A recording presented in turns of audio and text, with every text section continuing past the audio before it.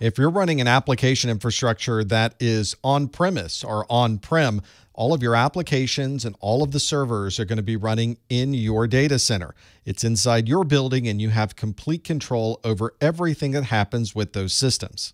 With a hosted environment, your servers are in a completely different building, and often they're not even your servers. The hardware itself is owned by someone else. Usually this is in a hosted data center or some other kind of specialized computing environment. And with a cloud-based infrastructure, you can create application instances anytime you'd like and tear them down when you don't need them any longer. This allows you to maximize the resources so that they'll run best for your application, and you don't have to pay for extra time or extra hosting when you don't need those resources to be available. Another popular type of cloud service is cloud storage. This is where we can put our data into the cloud, and it's available anywhere we happen to be located, and we can access it with any of the devices that we would normally use. If you connect to the internet, you'll then have access to all of the data that you have in cloud storage. This is something in the enterprise that integrates with your existing authentication. So someone could use their normal Windows credentials to log into the enterprise network, and those would be the exact same credentials that would allow you to access the data that's in cloud storage. This can also be integrated with two-factor authentication to provide even more security for people that are connecting to these cloud storage repositories. Because this cloud storage system is not one that's under your direct control, it then becomes even more important to make sure that all of the information you're storing there remains confidential to you. It's very common then to use some very strong encryption to make sure that all of the data that's being stored is going to be as safe as possible.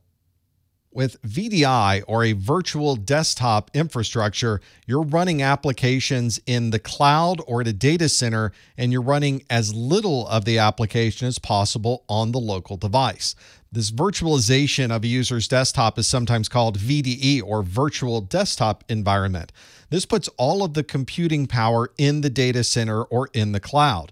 What the end user sees is really a virtual desktop. All of the work is really happening in this centralized environment.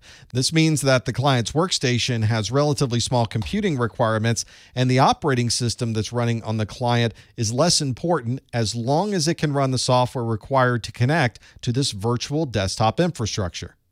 Security professionals like VDI because it makes security a lot more centralized. All of the data and applications are in the data center or in a centralized cloud infrastructure. If you need to make any changes, you make them in one single central place, and all of the virtual desktops are able to take advantage of those changes.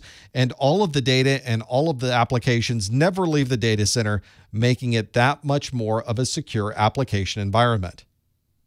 As more applications are moving to the cloud, it becomes a lot more difficult to provide the same level of security. If the clients are working but the data is in the cloud, how do you manage to keep everything secure?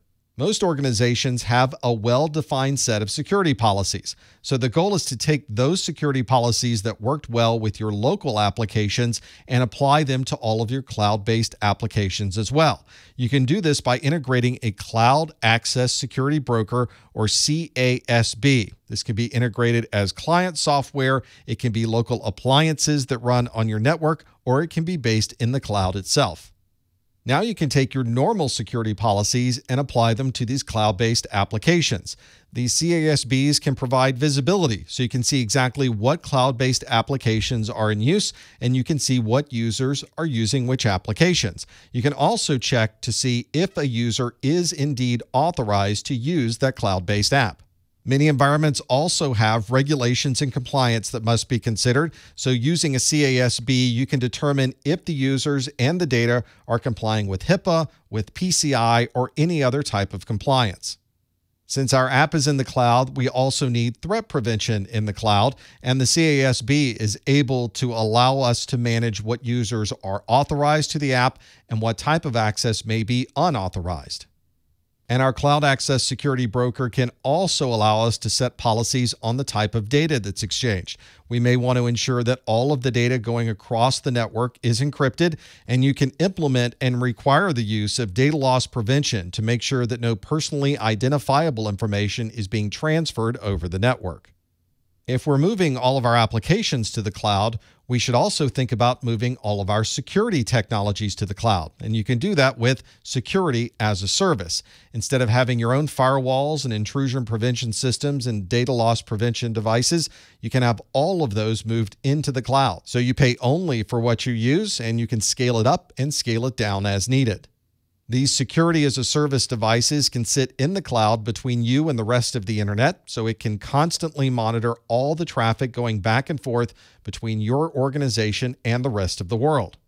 This also means that you're able to react to problems very quickly because you're able to make one change in the cloud and update antivirus, anti-malware, intrusion prevention signatures, or anything else that may allow you to stop any of these unknown threats.